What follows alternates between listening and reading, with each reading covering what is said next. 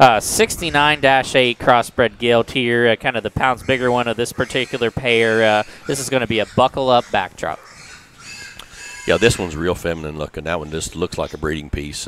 Elevation's extremely good up front, length of cannon, very, very feminine and ladylike out of her front end, in front of her blade, and then is very good as far as again just her skeleton, the way she's built. She's almost runs uphill. She's level in her top. She's level in her design. Levels in her hip. Reaches off her hind leg and squares up with a big clean kind of a joint and a feminine set of bones. I mean, it looks like a good sow kind of a bone, but man, that one's still got show hog bone too. There's enough there. She's not as much of an outlier as the little one we got in that thing there, but that's balanced. That's a good looking one.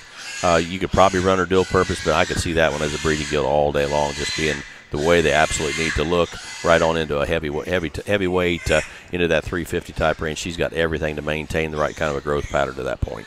Yeah, I would fully agree. Comfortable skeleton, good bone, neat looking, and just everything fits, blends, matches.